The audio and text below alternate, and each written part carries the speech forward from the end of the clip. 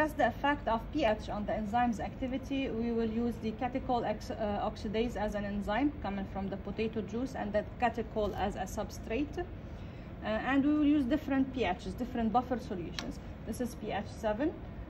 We have also pH 3, pH 5, pH 9, and pH 11. In this video, we will only show the effect of pH 7 as an example, and the experiment will be the same thing for the rest of the pHs. I have to prepare two sets of test tube. The blank, because I'm going to use the spectrophotometer to detect the formation of benzoquinone, the brown pigment, and the experimental test tube. The blank has to contain all the chemicals except of the substrate, because I don't want the reaction to happen inside the blank.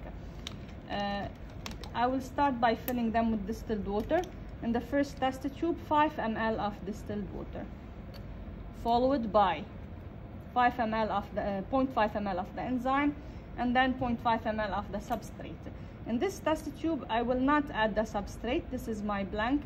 So I will compensate the volume by adding 5.5 ml of the buffer solution. So instead of distilled water in this experiment, I am using buffer solutions, 5.5 ml in the blank and 5 ml in the experimental test tube. Now in each test tube, we add 0.5 ml of enzyme. Both test tubes will contain 0.5 ml of the enzyme.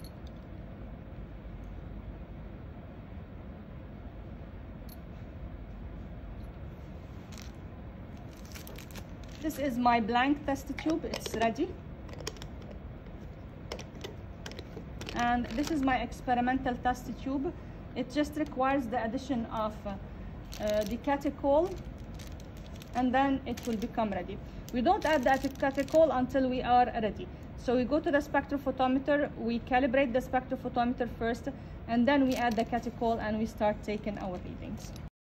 So we are using the spectrophotometer to detect the appearance of the colorful benzoquinone, which is our product in this reaction.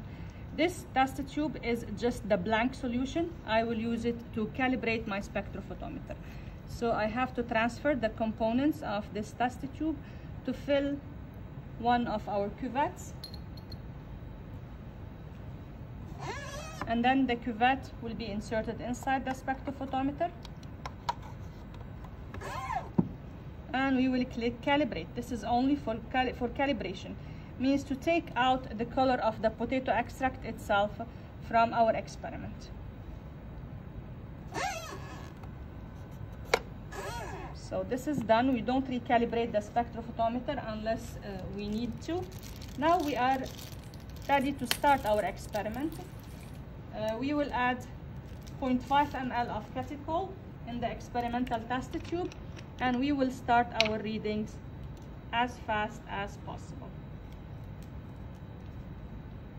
So 0.5 ml of Catechol were added. Mix the components a little bit and transfer to a cuvette, and take the first reading. Our first reading is 0.017. We should have our table of results. 0.017 was our first reading at time 0. Then we will start the timer. 0.017. We will start the timer. We will wait 2 minutes. During those 2 minutes, the color is becoming darker. We can retransfer the amount in the cuvette into the test tube. Wait for 2 minutes, and then we take the second reading.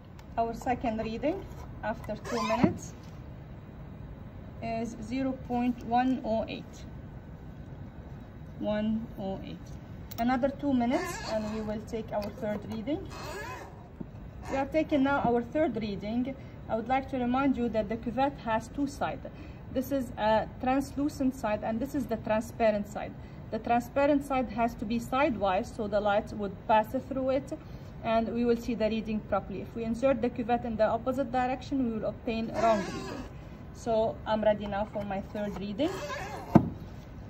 And the absorbance is 0.176. 0.176. Another 2 minutes. Now we are taking our fourth reading. We will record it. It is 0.194, and so on and so far. You keep on taking a reading every 2 minutes. This is pH 7, so this was pH 7. One reading every 2 minutes until the minute 12. We repeat the same procedure at pH 5, 3, 9, and 11. We plot them all on the same graph to compare the effect of pHs on the activity of catechol oxidase.